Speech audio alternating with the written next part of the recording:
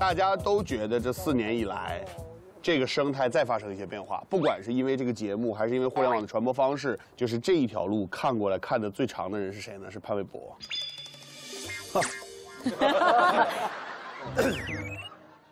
你最早听的是谁？刚开始是听 MC Hammer。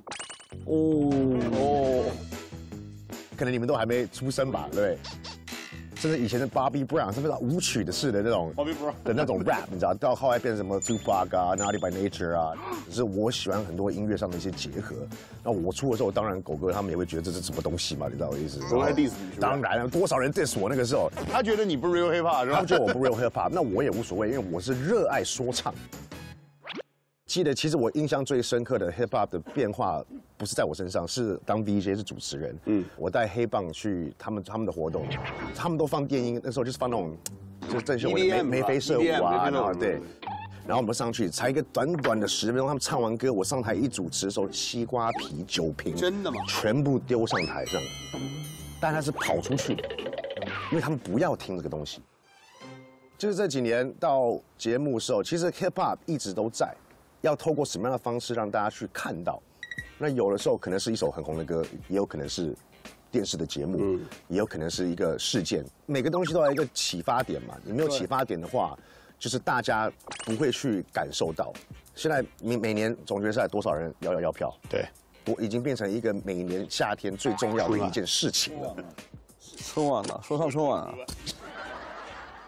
其他地方有 hip hop 的地方，他们比较像。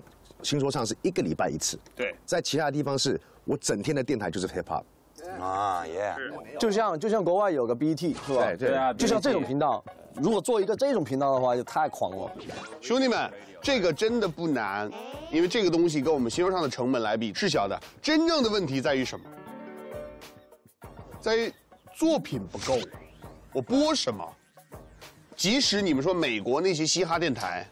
其实你会发现，他也没有给到新人很多空间。哎，打开电台全是 Cardi B， 还是以成名的人。对，我觉得是这样的。我们那个年代享受到什么？我们可以所谓的打歌。对，打歌，我只要出一首歌，我慢慢打，然后打完之后我再打下一首歌。现在是。